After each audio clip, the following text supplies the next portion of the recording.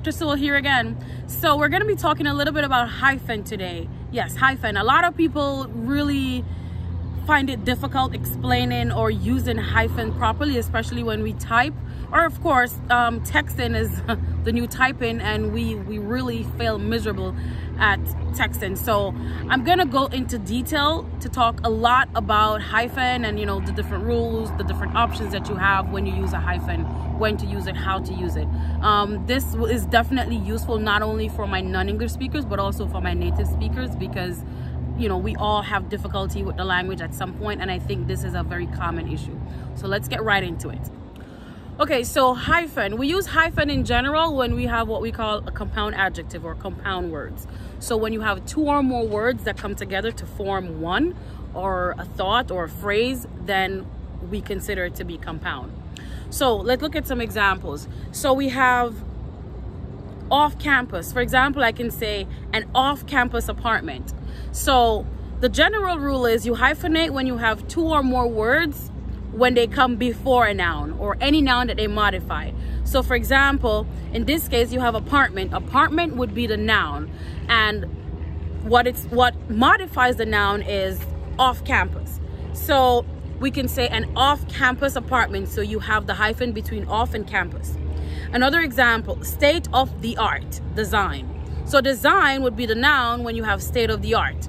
So state of the art is a complete phrase or a complete expression, which is why we consider it to be a compound adjective, because it's describing the noun. It modifies the noun. So other examples, whenever you have a compound adjective that follows a noun, a hyphen is absolutely not necessary. So unlike the other example that I just did, in this case, like for example, if you say the apartment is off campus, it's different from saying an off-campus apartment.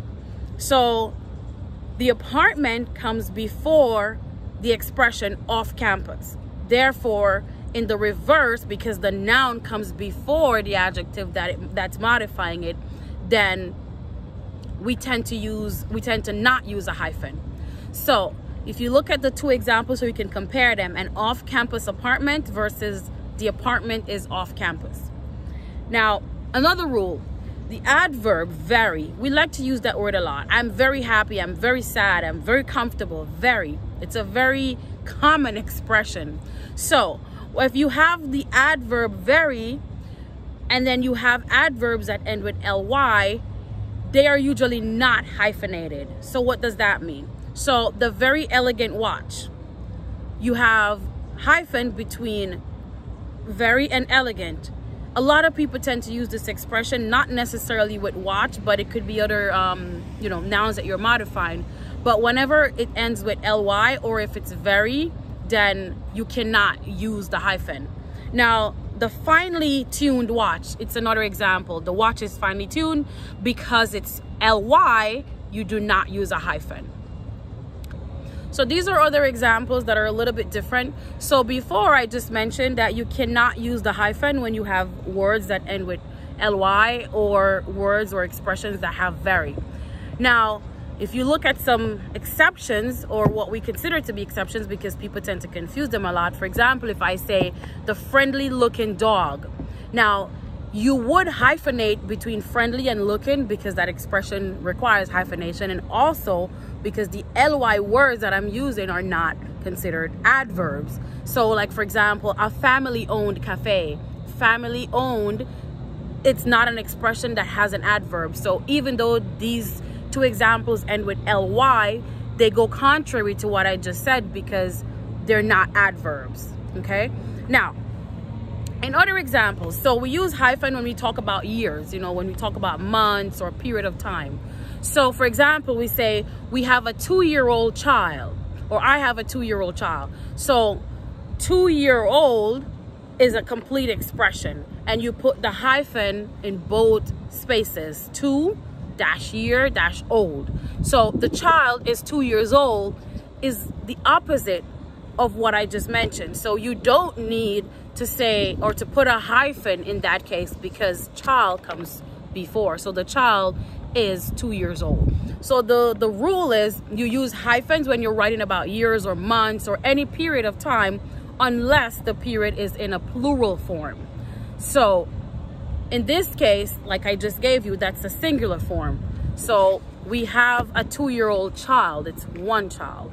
Now, if I said we have a 2-year-old child and I put the hyphen between 2 and year, then that will be incorrect, okay?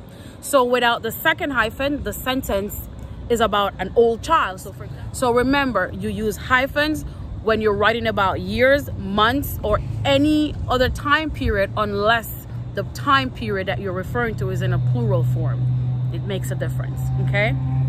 Now, we also hyphenate compound numbers. So any numbers that start between 21 and 99, you hyphenate. So for example, 32 children. So 32, you need a hyphen. You know, $1,221, you put a hyphen as well.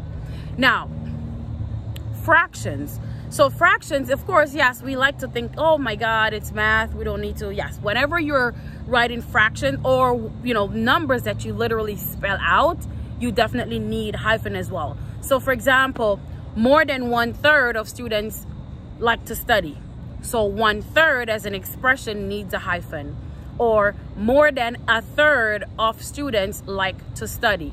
Notice the difference. More than 1/3 is different from 1/3. So 1/3 is the same thing, but it's the way you say it, or you know, the expression you choose, which makes the difference if you would use a hyphen or not.